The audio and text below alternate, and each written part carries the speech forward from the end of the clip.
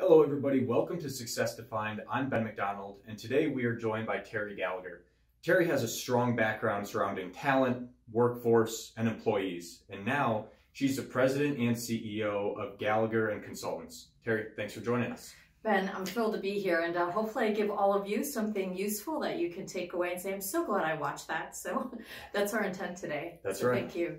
No, absolutely. No, we're going to be able to get into a lot of valuable things, so they're in for a treat. So I want to start, you worked at Walt Disney for 8 years, so there were a couple things there that I want to hit on. Before we get really specific, what were a couple of those takeaways from your experience with Disney? Well, I think one of the things I learned working for Walt Disney World is the attention to customer service and detail. No one does it like Walt Disney World as far as, you know, how they build their brand and how they kind of just pay so much attention to the customer. Things like not selling gum in the park so you don't get gum on your shoes, and things, that kind of level of detail just kind of sticks in your DNA. And I think even at that point, I kind of created my own little job, you know, and it was something that they let me do. And I think that was my first glimmer of that entrepreneurial bug, because once you get it, you can't get rid of it. So they gave me a lot of latitude to create my role. Yeah, no, that's perfect. And that leads into one of those specific things I wanted to talk about. So you took ownership there from really early on. And a lot of it probably has to do with the culture, right? Like you said, they breed that type of mentality and give you the ability to.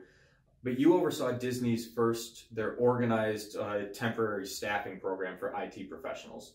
So really taking ownership in that one thing and then flourishing it and being a leader in a major organization. Where did that trait come from of taking ownership in something?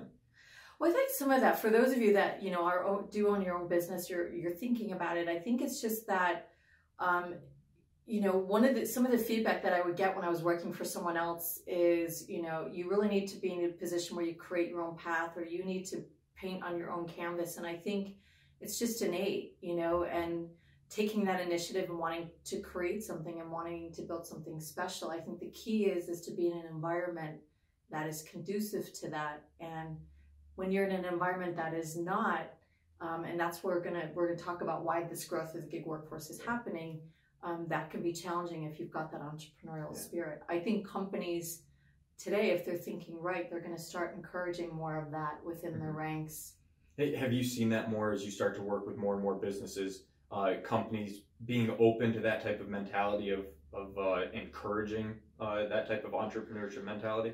Well, if you look at, you know, just the growth of the gig workforce, you know, it's going to be 40 to 50% of our workforce in a couple of years. And so companies are really starting to embrace these flexible ways of getting work done, which in itself organically builds that entrepreneurial spirit. So companies are kind of being forced to embrace this more as people are changing the way that we want to work. Yeah, no, that makes a lot of sense. And then Disney was just ahead of its time, which allowed you to... It's the companies will always be ahead of its time. Right. Yeah. No, you're spot on. So you had other past experiences that have given you the foundation to what you're doing today. So I want to talk on that. What are those past experiences that you're applying to what you're doing now? That's a good question. You know, it's interesting. I think one of them, believe it or not, is I was a secretary when I first started out. So people don't think of that as building, you know, an entrepreneurial mindset, but that follow through, being organized, responding back to people, all of those things that are kind of old fashioned, but they're things that have gotten Gallagher huge clients. And then that other piece is, I just think a strong sense of personal accountability, you know, is really important, regardless of, you know, any type of role that you take. Yeah, that's a mentality that not everybody shares, right? Some people are able to develop it over the years, but other people struggle with it. Where did that come from in your background? How are you capable and comfortable doing that? Well, it's funny you mentioned, you know, my background is, you know, I grew up pretty blue collar. People are actually surprised I grew up in the projects. You know, at one point in my life, you know, there's a little bit of family challenges, but it really kind of toughened me up, you know, and it really kind of taught me from an early age that you really are responsible for your own destiny and what you achieve in life. And I think there's so many people that you know, go to their graves not even exploring and expanding on everything that they can do, you know. So I think that You know, I say, you know, people are like, if I'm in a negotiation, like, God, you're really tough for a girl. You know, and I'll say, well, you know, I kept 4 of the toughest girls from stealing my bike when I lived in the projects. So that's where I learned that. But I think that just that we are the masters of our own destiny. And even when I was in corporate America, I'd see a lot of that victim mentality. Like, I'm not getting ahead because my boss has got it in for me, or the company's not providing me opportunity. And even I did it early in my career when I was younger. And the reality is that just holds you back. Right. We all can do whatever we want to do. Mm-hmm. Yeah. And now you're being an example, not only by working for people, but also, or working with people, but also showing yourself what that mentality can do, and changing your mindset to be able to create those opportunities and not really handcuff yourself. Well, so, yeah, you kind of have to, right. As you know, when it's your business, right? It's the buck stops with you. Yeah. Yeah. So even if business owners aren't comfortable with it, they're almost forced into it. It's either succeed by being uncomfortable or stay comfortable, and then you're never going to get the chance to flourish. Well, you know, it's funny. I watch a lot of motivational videos like Ed Milet, and there's a ton, you know, Tony Robbins. I watch something every morning. I'm like a junkie for TEDx. And one of the things that Ed Milet said is, he said that starting your own company is the best self-development program, hands down, because you will quickly find out where your weaknesses are. Like, you think you're done with your crap, and there's a whole other layer of stuff that comes up when you start your own business, and the insecurities, and am I good enough, and am I able to do this? So it's like kind of conquering those demons and getting to that next level, and being uncomfortable on a daily basis just molds you into an amazing version of yourself. Yeah. Before we get more into Gallagher and Consultants, you touched on something I want to dive a little deeper into. What has self-development, what kind of role has that played in your life?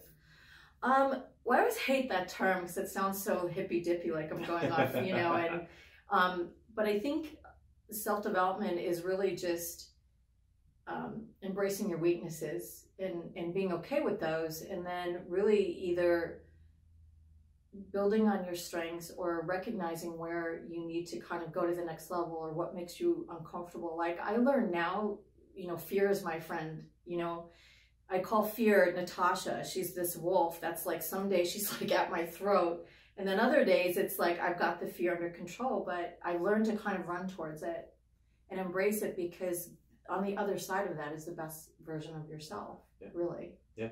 No, that's great. So, and yeah, you can hear, there are a lot of things now that people almost overuse as marketing ploys, like self-development, things like that. But you take away the stigma behind it, and there's so much value that things like that can provide to your life. Completely agree. Yeah. Okay, so let's get into Gallagher and Consultants. So let's. I was going to wear a big sandwich board and just have my logo on it, but I figured that'd be inappropriate. We should have just stuck it right behind. Yeah, why didn't you? And next time I'll bring it. There you go. Describe to everybody exactly what Gallagher and Consultants is, and then I've got a bunch of follow-ups, obviously. Oh, great. Well, I built this company. I started this company a little over 3 years ago. I came from the staffing space, and I wanted to build a different model around how companies can manage gig workforce labor. Okay. So a big part of what we do is I've got a trademarked ecosystem model, and basically what it is I'm a professional orchestra conductor. So I bring in the different instruments that are needed to help companies put processes and technology around all of their non-traditional labor and embrace that labor, and then integrate that labor into a total workforce strategy. So we work with different technology providers. Our model, our differentiator is it's very consulting centric and very technology centric, whereas the traditional model of managing gig workforce comes from the staffing companies. So, you know, the big Manpower, Tapfin, Randstad, and their model has been the go-to for 20 years, but it's very requisition fulfillment centric and not really talent strategy. Okay. Those are the companies I worked for before I started this. And so I said, well, I think we need to do this differently, and either I can stay and collect my $250K a year and kind of continue to roll out what is the traditional model, or I could go out and change how we deliver. And so that's what I did. And leaving that $250K a year was hard. Yeah, that part's really hard. Yeah, it's got to be difficult to make the pivot from a comfortable life versus getting into really a whole lot of unknown, right? By going off on your own. So there must have been a lot of meaning behind it. So can you go into that a little bit? What really pushed you over the edge of saying, I'm going to leave this comfortable position and get really uncomfortable because of the impact you can have or the opportunity or whatever it was for you? Well, truth be told, I was fired, so they made that really easy. Yeah. You know, in fact, I have nothing but gratitude, but, you know, they basically said, we're not ready for you yet. And they were right. You know, I was trying to do all of these really progressive things in this environment that wasn't ready. And so that was just kind of the kick and the catalyst that I needed to kind of embrace that I am a bit of an outlier and I want to do different things. And so that was kind of what got me started. And then just kind of my customers motivate me, my clients motivate me, that, you know, I see what they need and I want to provide that. That's every single day. That's why I get out of bed every morning. Yeah, great. So you had mentioned your ecosystem model. So it's the workforce solutions ecosystem model. Could you give a kind of sneak preview to the viewers and listeners of some of what that consists of? Yeah, I wish I should have brought a visual if I was super prepared. We can have links and stuff. Okay, too, great. Like Ben is. Yeah, so basically it's a trademarked model, and it's based on the premise of you have a central orchestrator, and then this orchestrator manages the other ecosystem providers, which is technology, vendor management, solutioning, analytics, change management, global expertise. And so unlike the traditional models, which is this very kind of static, you use this technology and this ops model, this is much more fluid, and it's like a menu approach. But I deliberately made it very technology centric. I think that the new model of gig workforce and contingent workforce management is going to be around technology, right? You can go and TaskRabbit, you can hire Uber, you can hire a lawyer, you can do all of these things online, and technology is going to be the delivery system for this talent. And how did you create this model? How did it come together for you as you're going off on your own and you're trying to create this new type program? Because like you said, you were kind of ahead on a few things. How did you end up creating it? Well, you know, it's interesting, you know, with women, I think we do our best work when we're really angry. And, you know, my ex-company that I left, I talked about this strategy that I'd sort of put together. It wasn't fully formed, and they kind of blew it off. You know, it was one of the companies I left, and they said, but if you want to bring us some business, you know, we'll take your business. And I was like woman possessed. I was up till 4 a.m. and I sketched it out and I put it together. And then I was asked to do a speaking engagement to talk about it through CXC Global. They invited me to Ireland to talk about this. And I was like, holy crap, I better figure out what it looks like. Right. And there was, this wasn't in Ireland, I'm sorry, this was Future of Work in San Francisco. So there was all these like super millennial, smart, like startup gig workforce, you know, tech guys who were sitting on 50 million in VC capital. And I was like, oh my God, I'm this middle-aged chick going up to talk about this thing and no one's going to care. And I remember when I was done and they were like, you nailed it. And I was just like, that's when I knew I was onto something. Yeah, there was a little bit more proof, right? Yeah, there was some energy in the room. So yeah, no, that's perfect. You've talked about kind of a little bit of who you focus on and why, but talk more about why you actually specialize in non-traditional workforce.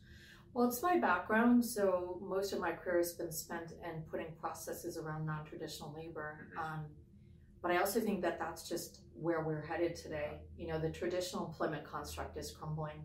You know, the 9 to 5 working in a building for the same person is giving way to this more kind of fluid workforce. So I think that we are undergoing a radical change in how work gets done.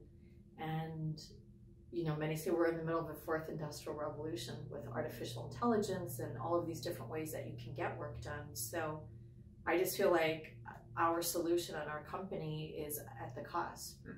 And this is where I want to be, where the action's happening, and be at the forefront of that change, not responding. Right. Yeah. But driving it.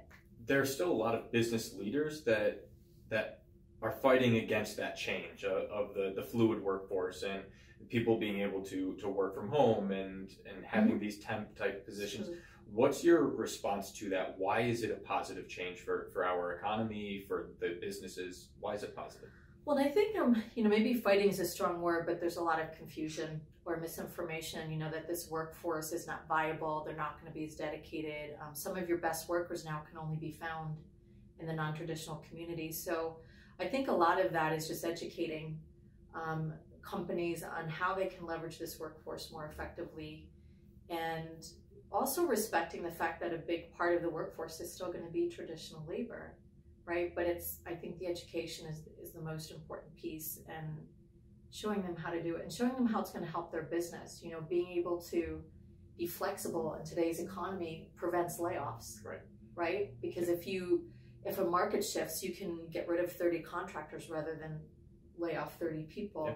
And plus those 30 contractors want to work that way. They're like, cool, because I've got 4 more gigs lined up. Yeah. Peace. Thank you so much. Peace out. Right. Yeah. The businesses that are, and you said fighting is a strong word, and it is, but the people that are anti-change, right? They want to kind of stick with the traditional model. Are they going to become archaic, where they're just behind the times and not able to keep up, or is that going to be something that's farther down the road where they don't need that change immediately, but should? That's a great question. I think there's always going to be a place for those folks, right? Because you need kind of the naysayers and the ones to kind of maintain the culture of an organization. But a lot of these changes are coming now from the bottom up, where you've got a manager or someone in IT says, hey, I found these 30 developers on Catalant or TopTal or Upwork or whatever, and then they're driving the change, and then making those folks that you're talking about kind of respond to that. But eventually they're going to have to, right? Yeah. No, absolutely. It's you're the first one on the podcast where I can really dive deep on this topic, so it's nice to get different perspectives. It's my favorite thing to talk about. Good. So you work with a lot of different businesses, being able to go in and help with what you're specializing in. What are some of those top mistakes that you see when you go in and help these businesses? Oh, top mistakes. I think as far as, I don't know if it's mistakes, but I think it's just really understanding where and how this workforce kind of fits in. Okay. When do you leverage a permanent person versus when can you just bring on a consultant or an independent consultant? And then having a process around that, and being able to then leverage that workforce when you need it. Because there's, it's kind of like with permanent labor, you've got all this infrastructure in place, right? You've got market rates and you've got reporting and analytics, and that's not in place for your contingent labor. So very true. Bringing in those different components to manage it more effectively is important. Yeah. So for the business leaders and the business owners that are watching or listening, what's one thing that they could implement today that you think would be able to jump them forward in the business? I think hands down technology. For contingent workforce, a vendor management system, managing the onboarding to offboarding, because right away you take care of 90% of your problems. You've got your visibility, you've got life cycle management, you've got risk mitigation for independent consultants, you've got dashboards, and you've got some type of controls and frameworks. Even like manufacturing, where they've got temp labor is the most at risk for death and injury because they don't always go through orientation. So having a technology that will then ensure that takes place and have check marks not only is the right thing to do and will save you money from not getting an OSHA risk, but it saves lives. So the technology start there. No, that's perfect.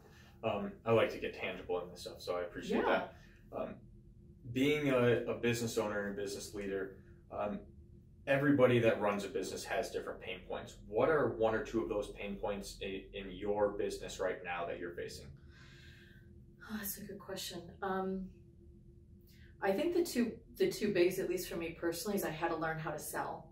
Because if you don't know how to sell, you don't have a business, you don't have clients. And I had no clue how to sell. So I think learning how to do that, I did it badly the first couple of years. I'm still learning. I still get lessons and help from people that do sales training. And then I think the second thing is trusting your own instincts. Especially for women, because I think we have a tendency to trust everyone else around us, or maybe even give our power away a little bit because, well, I've just started this business. I don't know what I'm doing. This person knows what they're doing and they've been running a business for X number of years. And So I think the biggest thing is, get counsel and get mentorship, but also trust your inner compass. It's more accurate than you think. Yeah.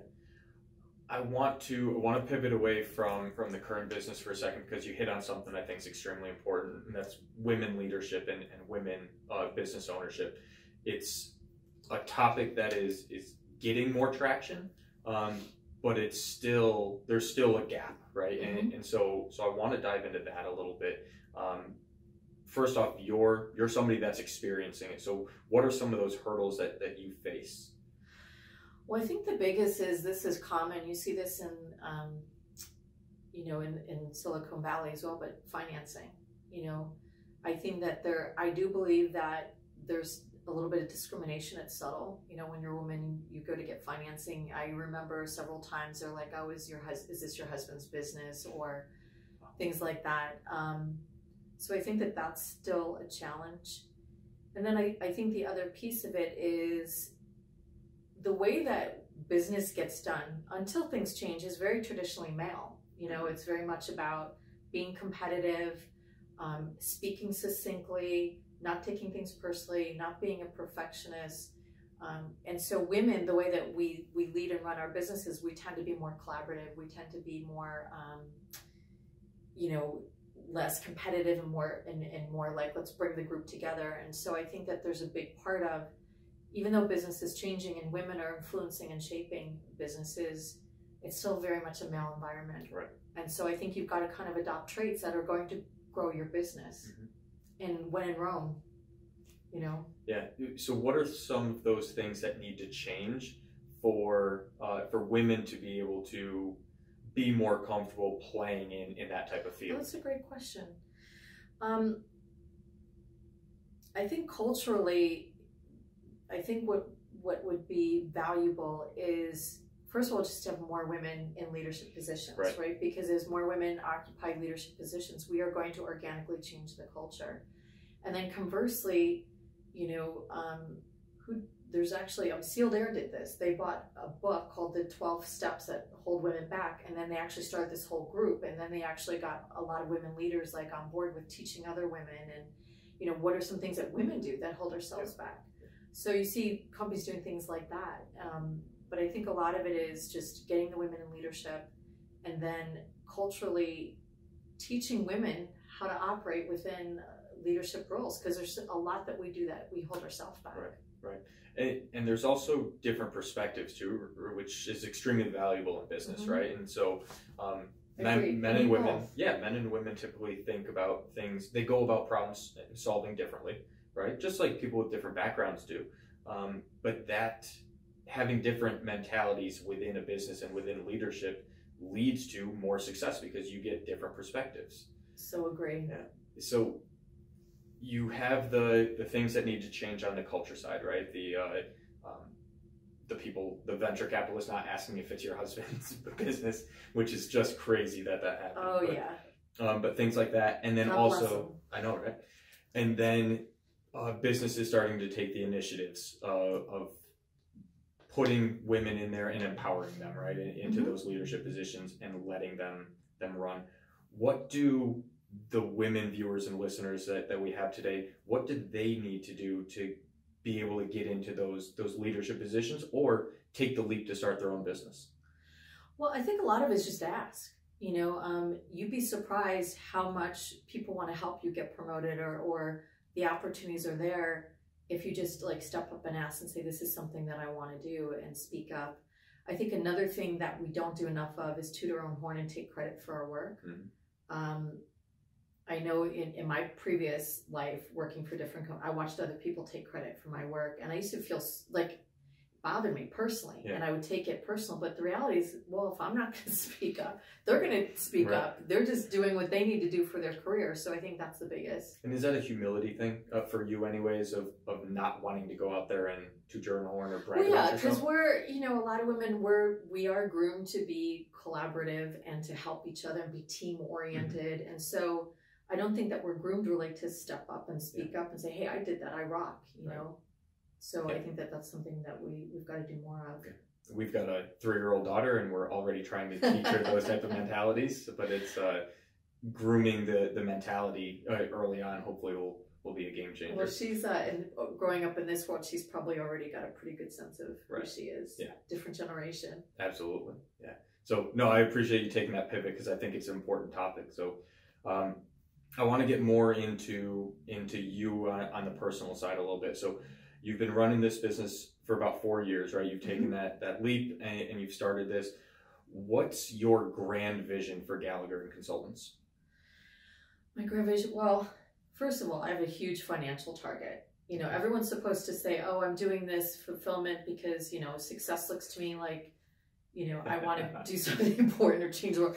Frankly, I have a very aggressive financial target that I want to get my company to. I think money provides freedom. Okay. I think it provides you ways to do more, right? So if you look at Bill and Melinda Gates, right, they've got this $50 billion, Bill and Melinda Gates Foundation. They're doing amazing things like bringing water to millions of people and agricultural and these really philanthropic things. But the way that Bill earned that money is being a ruthless businessman. Right. He put people out of business. You know, he went for it. Yep. So I think it's that balance. I think that's really important. And then also from a customer perspective, I genuinely started this company because I think we needed to change the model and how we service customers. And you'll see that I have a video on my website. The traditional model around managing non-traditional talent, I think, is very outdated. Yep. And so I started this company to address that challenge. And when I first started Gallagher, my first 6 months, I did nothing but fly and drive to previous clients and say, what would you like to see different? Okay. What are you looking for? And I literally built my model based on that response. Yeah, really interesting. And I was watching or listening to something the other day that was talking exactly on what you just hit on of having that positive impact. There are the Tom Shoes type companies where that's everything they do, right? But the Bill and Melinda Gates Foundation coming from be a successful business first and then use that position, those resources to have the greater impact. More often than not, you end up having a greater impact by being a business first and then going to what's most important to you. So I don't think there's the right or wrong answer where you said most people should feel like they should sit here and talk about the fluff type stuff, but there's not a right or wrong answer. People go about it both directions, and it's just what fits you and what your end goal is. So how do you balance those grand visions of what the big pie in the sky type goals are? How do you balance that with what you have to do on the day-to-day? That's a great question. I actually have a one-page business plan. I don't believe in big, long, protracted business plans. I personally think they're a waste of time and too many things change. And then I use a project management tool. I use Asana, and I literally have color-coded like sales and marketing, operational, client execution, and even like spiritual health, learning, and I assign a percentage to each. And then I just put in every morning or at night those things I want to achieve that kind of contribute to each of those goals. And I really try to stay what's going to drive my business the furthest. I usually do those first. Okay. And I'm fanatical about it. I will check that thing sometimes 10 times a day and make sure that I'm staying on target with what I want to do that day. And I don't hit everything. I over arc, and there's always a couple things I can do at the end of the day. But yeah, no, I like it though. It's you've got that vision, but you're almost stepping backwards. Like, this is where I want to be. Now, how do I get there? Not just on the big goals, but also on the day-to-day. What do I need to do to stay on track? And then too, you know, my team, you know, I don't have any permanent employees because I sell the gig workforce. So I practice what I preach. My entire company is made up of consultants, you know, and some of them have other gigs, other things they're working on. So kind of also keeping track of them. And but because they're consultants, you know, I don't have to stay on top of them every minute of the day. Right, they're kind of doing their thing. Pretty savvy, smart people. Yeah. What are those one or two of your favorite things that you're doing right now in your life? Oh my God. I think creating, you know, that's always like, I actually love doing stuff like this, like doing videos and podcasts. I write it quite a bit, but I think anytime I get to be creative and create a new solution or this, I've got a brainstorming session with a pretty big software provider in our space, and they're flying here. And so we're going to be doing that in a couple of weeks, and really excited about that because we want to create a whole new service offering. So those are the kinds of things that I love. doing. But it's interesting. I was telling a friend of mine who love him dearly. He's an amazing, talented entrepreneur, but he can't stay with anything. Okay. You know, those people like, he doesn't know why he's not making more money, but he doesn't stay with anything longer than a year for it to take hold.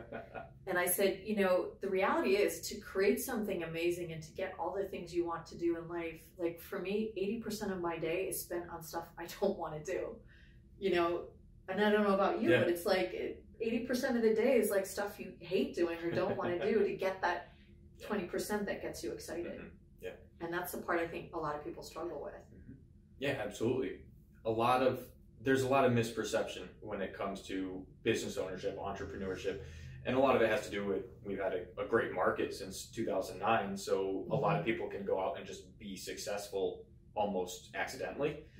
But there's a flood of this entrepreneurship without people really understanding what effort it takes. You're so right. And how much more work goes into it than a typical 9-to-5 job. And you don't have the 9-to-5 because I was up at 5:45 this morning working on posting content online, right? Like that's not in the entrepreneur job description. You weren't like sipping a Mai Tai on the beach on your laptop just making money with your funnel? No? No, there's a little bit more to that. But yeah, there's that misperception. I agree. And you've got to be able to stick to something, see it through, and adapt to the changes, but be able to have that long-term goal with the day-to-day stuff you need to do exactly how you have it set up. So let's go into some of the more kind of philosophical type stuff. So we just talked about some of the things you enjoy the most. If you were to design a perfect day, what are some of those things that you would include in that day? What stuff do you want to do in a perfect day? Can I say afternoon drinking? No. You can say whatever you like. It's so much fun, but yeah, there goes all my meetings. You know, the perfect day, I think, if there is such a thing, is, and I'm not going to go through the whole, I get up at 5 and I drink my protein shake, which I don't do any of that. But I think it's, at the end of the day, I feel like, wow, I moved the needle a little bit. Like I really did something that inched my company forward, or I contributed something meaningful for a client, or like today, you know, this podcast, hopefully this comes out good and that was helpful. But I think that's to me that I did something tangible and meaningful. Not so much getting through the checklist, because even though I am super organized, I hate doing that. It's a necessary evil. Yeah. Okay. No, that's fine. That answer is going to be different for everybody, right? So it's why I like asking it. If you were mentoring a business leader today, what would be those 1 or 2 kind of pieces of advice or guidance that you'd want to be able to get across to them? You know, I think the first thing is to be a student and to continually learn, because I think those are the people that are truly successful. I think the ones that think they know everything, you know, when you talk to them like, oh yeah, I know that, you know, I think that leaves you vulnerable. You know, leaves you vulnerable, frankly, to companies like myself who are constantly innovating and open and wanting to learn more. So I think it's be a student, but still have that strong belief in what you contribute and what you value. And then I think the second thing is, especially for women, I keep saying this, and you too, but we are so much more powerful than we know. You know, so many of us go to our graves not tapping into 90% of what we can achieve. So perpetually being uncomfortable and being a little fearful or going beyond your comfort zone are the things that are going to help you really explore and tap into the things you never knew you could do. Like I'm doing stuff now, there is no way 2 years ago I would have the guts to do. In fact, frankly, if I knew everything I was going to have to go through when I started this company, I probably wouldn't have done it. Seriously, I'm pretty sure that I would have been too scared but the fact that I was naive was a huge plus. Well, and those lessons that you want to get across, you practice what you preach, right? Earlier you were talking about being a big TEDx fan and watching these videos and things like that. Every day. That's you being a student and continuing to grow yourself all the time. So you're practicing what you preach. Thank you. Yeah. I read a book a week. Okay. So I am definitely a student. Yeah. Book a week, I'd say so. So how do you define success in your life? And that can be personally, professionally, probably as business owners, it's a mix of both, but how do you define success in your life? Well, I think, we talked about, financially, I think it's getting my company to a certain financial, I have a very specific goal. And then also, my why is I have a niece and she's looking at what I'm doing, she's really proud of me, and I want to be that example for her and other women that you can achieve anything you want. And I want her to feel like she's got a path and there's a way to do that. In fact, that terrifies me more than anything, that if this business falls apart, I don't want it. Just like you have a 3-year-old, right? And you don't want to disappoint them. So I think that part is important. What was the question? Just how you define success in your life. So I think it's that. I think it's the money, and then being an example, and then leaving the planet a little bit better than when you were here. Yeah, having that positive impact. Positive impact, trying to treat people with grace and kindness. I don't always do it. Sometimes I get irritated when my coffee's late at Starbucks or whatever, but I think if just on a daily basis in a micro way, you can continue to be a kind person, to be warm, to give a smile to somebody that might need it. I think if we all did more of that, the world would be a much better place. And I don't do it well every day, but I do focus on it. Well, it can't be perfect, right? Yeah. But if you're conscious about it, and you in general, right? Everybody, if you're conscious about it, then you're having that impact, and you're getting a little bit closer every single day to the ideal version of yourself. All right, so last one. You and I are sitting here 3 years from now having a conversation.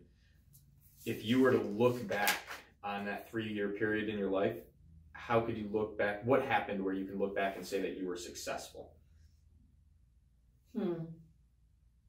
I think that the biggest thing is that I really did make an impact in my industry, and that we are seen as thought leaders, in the industry, that I have happy clients that want us to come back and refer us to their friends. I think that that's a sign of success financially, and, kind of doing things on my terms, doing them with integrity and being ethical and thinking abundantly and trying to stay in that space, which is not always easy, in running a business. So I think those things would be. Well, perfect. Yeah. Where should people that are more interested in learning more about you, about what you're doing, where should they go? You can go to my website, www.GallagherandConsultants.com, or you can reach out to me personally, Terri at GallagherandConsultants.com. I'm also on LinkedIn, Instagram, Facebook, Twitter. It's all free media, so I'm all over it. Right. And we'll put the links in the show notes for all that too, so that's great. Well, I appreciate you taking the time. Thank you so much. I loved it. You did great. Well, thanks. You too.